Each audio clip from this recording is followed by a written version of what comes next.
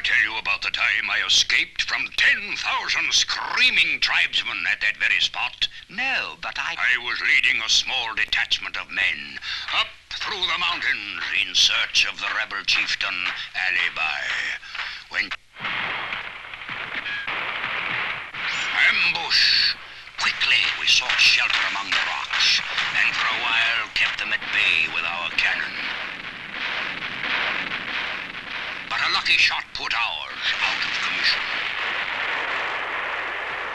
And soon I was the only one left. Cannon to the right of me, cannon to the left of me, cannon in front of me. I was 100 miles from my regiment. Then my ammunition gave out. And at that very moment, the 10,000 screaming tribesmen stormed into the pass. What did you do? Summoning my superhuman strength, I picked up the disabled cannon and using it like a rifle fired point blank into the advancing enemy.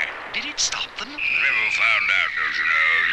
The recoil from that mighty cannon acted like a rocket, and I shot over the mountains and dropped right in on the barracks.